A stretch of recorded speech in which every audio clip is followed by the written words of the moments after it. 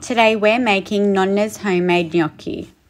The ingredients consist of potato, flour, 1 egg and Parmigiano cheese. Potato gnocchi are Italian's version of Asian dumplings. The soft, silky little pillows of heaven originate from way back in northern Italy, in the cooler climates where potatoes were easier to grow over grain, and have been a favourite on the menu since Roman times. Different regions throughout Italy have their own different versions of serving gnocchi.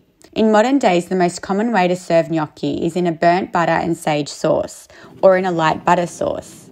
Today we are going to cook them in a simple and fresh traditional red sauce made by Nonna.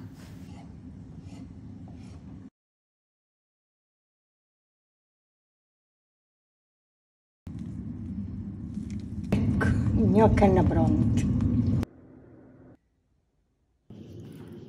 It just melts in your mouth. Saluti!